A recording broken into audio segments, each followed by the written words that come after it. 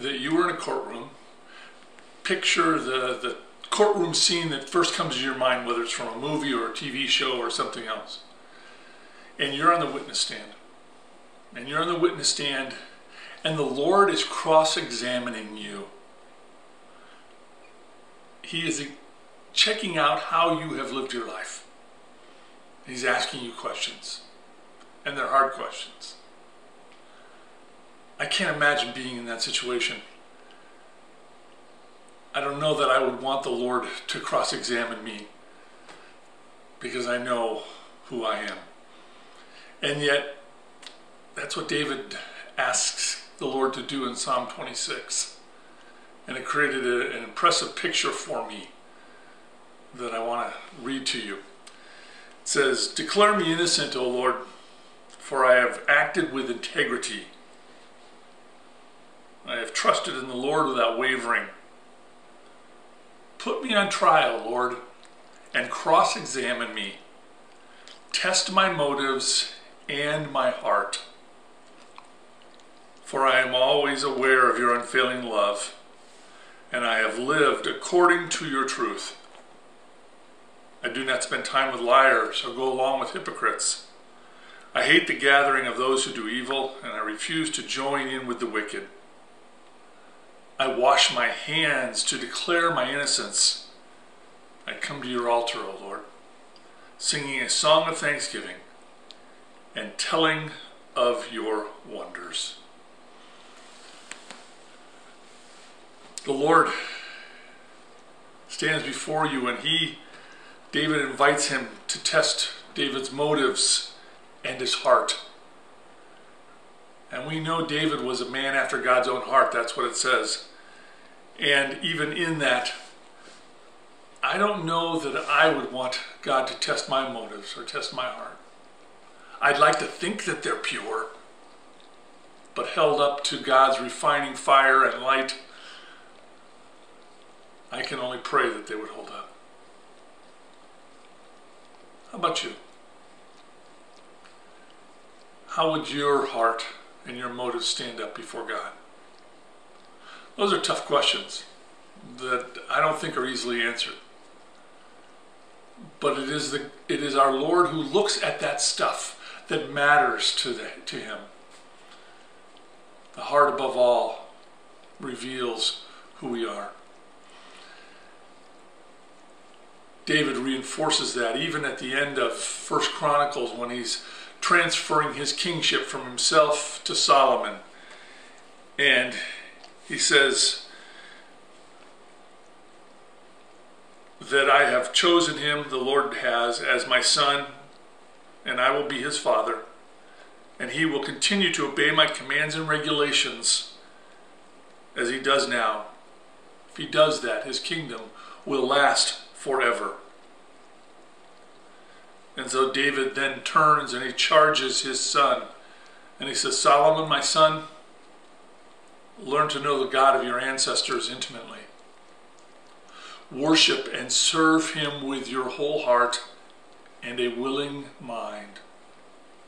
For the Lord sees every heart and knows every plan and thought. If you seek him, you will find him. But if you forsake him, he will reject you forever. So take this seriously. The Lord has chosen you to build the temple as a sanctuary. Be strong and do the work. If the Lord knows our hearts, and he knows our thoughts, he knows our plans, he knows the things that move us. And I invite you to lay yourself open before the Lord and to allow him to cross-examine you today. To know that he is gracious of heart and merciful in forgiveness. His grace knows no bounds. For when we look at David, if David said, I have a clean heart, Lord, come and check it out, we know David did lots of stuff that did not please the Lord. And yet he was still willing and able to say, I have a clean heart before you, Lord. Come and check it out. That is how it is for us as well.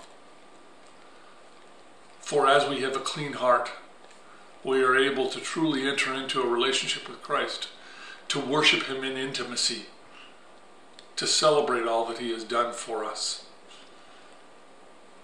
And so that's a good thing.